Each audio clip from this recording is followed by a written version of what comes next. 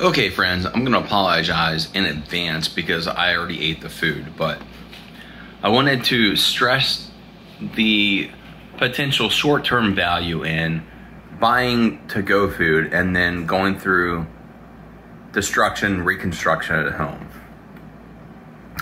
I haven't been to the grocery store in about a week, and pickings are slim.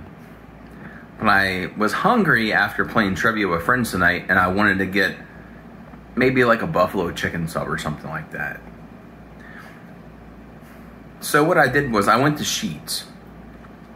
It's a Northeast chain. There's some in Virginia and whatnot, but basically insert any good convenience store, gas station chain here. Culver's,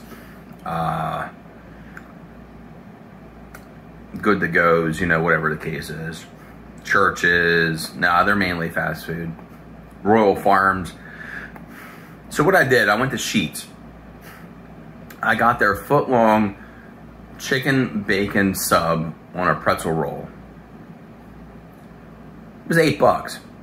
With tax, I think it was like $8.19, $8.29, something like that.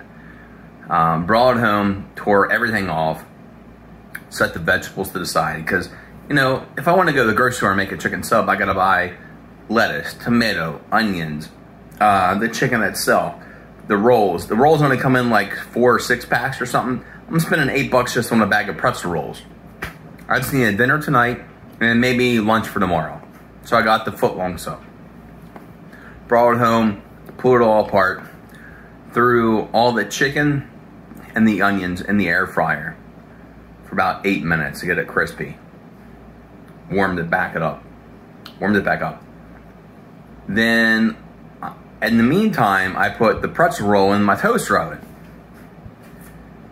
Halfway through cooking the chicken and onions, I put the bacon in, just to get it warm and a little crunchy around the edges, because we all know they use fancy microwaves and the bacon's never crunchy. I put it all back together.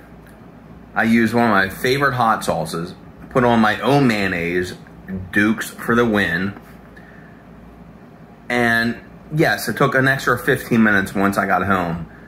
But for less than $9, I made a killer buffalo chicken bacon sub the way I want, not the way the convenience store is going to present it to me. And I have lunch for tomorrow. So I know it's not always ideal or the most cost-effective situation, but honestly, for the amount of time and money involved, 2 meals for $4.50 a piece, not too bad. So what I'm saying is, if you like something from one of your favorite convenience stores or fast food joints, Taco Bell is another good example. I usually go order twice as much food as I want from Taco Bell, because I know I'm going to come home, deconstruct it,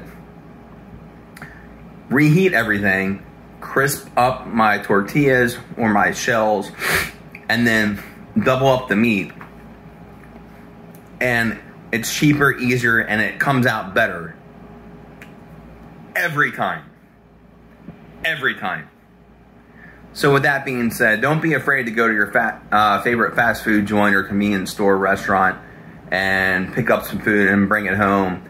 And when you open it up and you go, oh, it's cold. I need it warmer. Deconstruct it. Make it how you want it. Reconstruct it.